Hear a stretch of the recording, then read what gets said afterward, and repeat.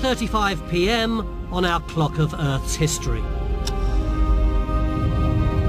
The planet's surface had been locked in ice for almost 25 million years.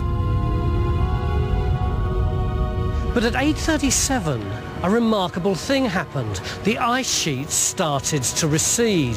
Something was warming the Earth. But it wasn't the sun.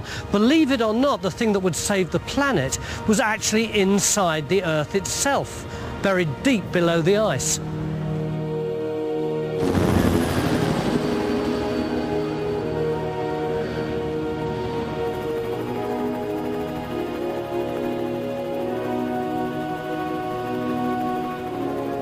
This is Mount Augustine in the Aleutian Islands, one of the most volcanic regions on the planet. Augustine has been active for over 40,000 years, and it's still erupting today. Volcanologist John Power is here to study what it tells us about the end of Snowball Earth. Because volcanoes are the only things on the planet hot enough and strong enough to thaw a frozen world. We're on our way to Augustine Volcano. It's one of the most active volcanoes in the region. Last erupted in 2006. It all comes to play here at Augustine. A fiery hell lies under Mount Augustine's frozen surface.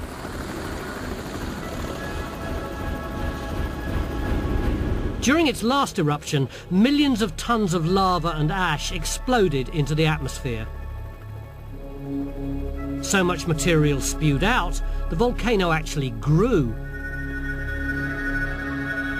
We're about 100 feet higher than the summit of the volcano was prior to the eruption.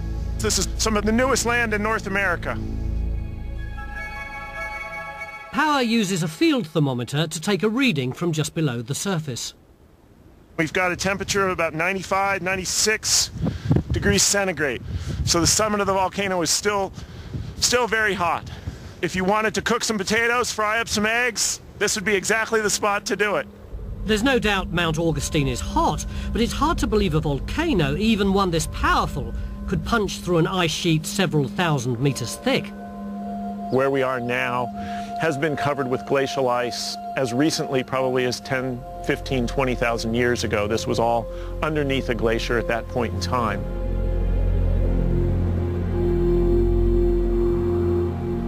When Power examined volcanic rocks here, he found evidence that 24,000 years ago, an eruption smashed its way up through the ice.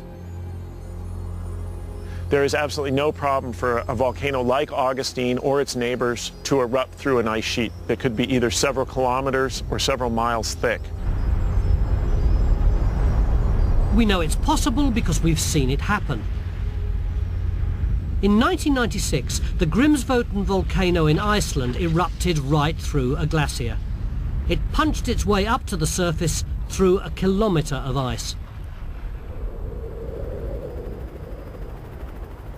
The torrents of hot gases and ash blew a giant hole in the glacier. It melted ice at a furious rate. Flash floods carrying 45,000 tons of water a second raged for hours. But on a global scale, that's nothing. When the whole world was frozen, a few little holes wouldn't have made much difference.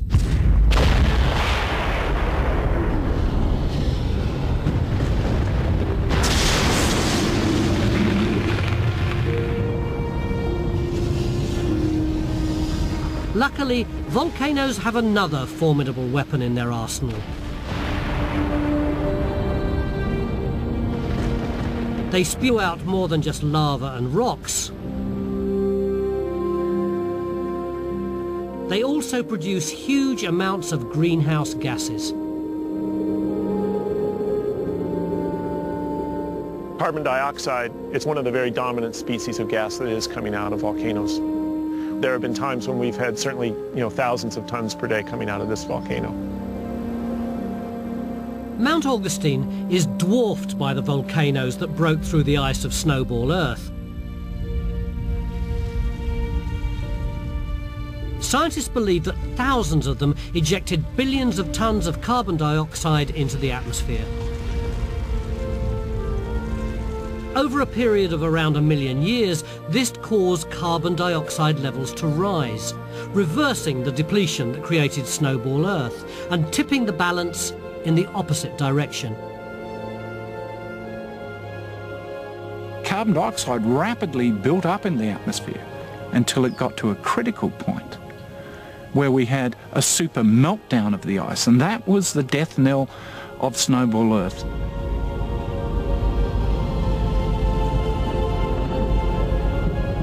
The carbon dioxide-rich atmosphere trapped the sunlight, increased temperatures, and finally melted the ice. After a 25 million year freeze, Snowball Earth was over. As the ice sheets retreated, something remarkable happened. The greatest leap in the evolution of life the world has ever seen. A leap that would lead directly to us.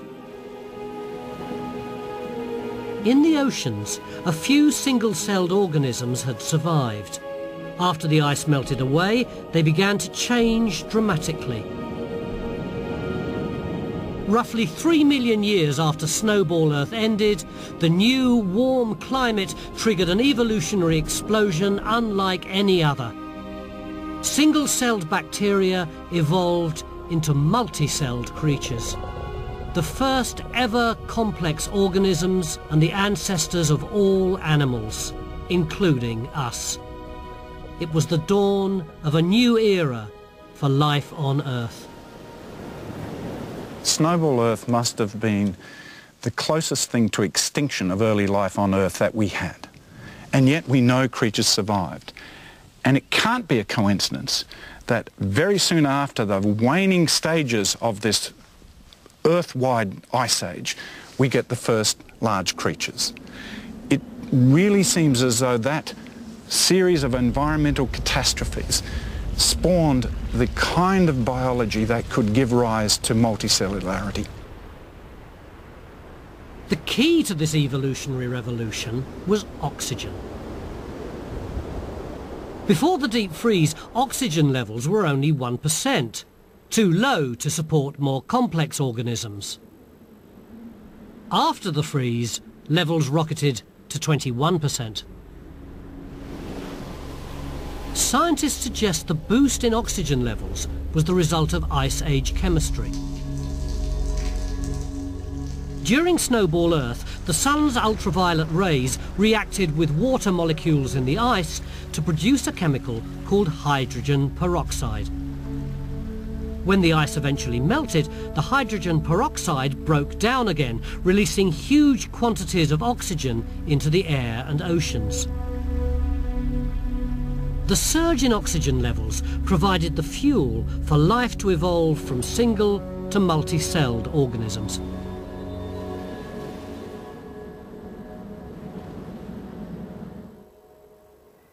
They don't look like much. They're only the size of pinheads. But these tiny creatures are the oldest multicellular fossils on the planet. The first links in the evolutionary chain that eventually led to advanced animals and humans. In the new oxygen-rich atmosphere, these creatures became more and more complex, from just a few cells bound together to creatures large enough for separate groups of cells to assume different body functions. Over millions of years, these specialized groups of cells evolved into the first organs, and that paved the way for ever larger and more complex anatomies. In Australia, Jim Gayling studies the fossil remains of the creatures that inherited the planet after Snowball Earth.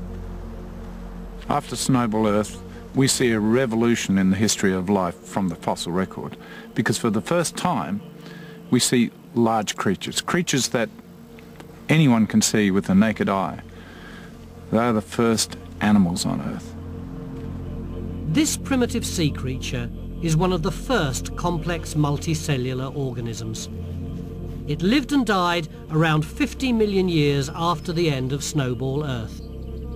It's absolutely complete. You can see the gut, you can see the head end where the segments wrapped around it, and these incredibly fine segments just wrapped over the sea floor. All the animals on the planet, including us, are descended from creatures like this.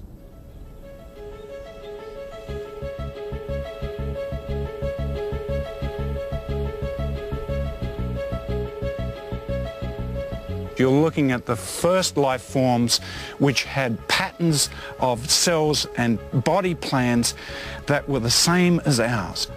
Head, a tail, a belly, a back. Even though they're not necessarily our direct ancestors, these are the first creatures that represent the line of biology that gave rise to us. All over the planet, similar organisms were evolving, making the leap from primitive to complex life. There'd been life on this planet for more than 3 billion years. And it was really only the Snowball event that kick-started complex life. If it hadn't been for this ice age, this would have been slime world forever, and we wouldn't be sitting here talking about it. So if you want to put your finger on one point in the history of life that made a big difference, that was Snowball Earth.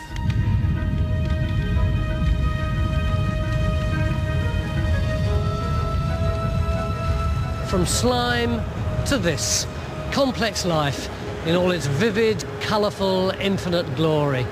All of this, you, me, every living thing on the planet, is here because of an evolutionary explosion 650 million years ago, of a catastrophic deep freeze that threatened to wipe all life off the Earth, but ended up creating life as we know it.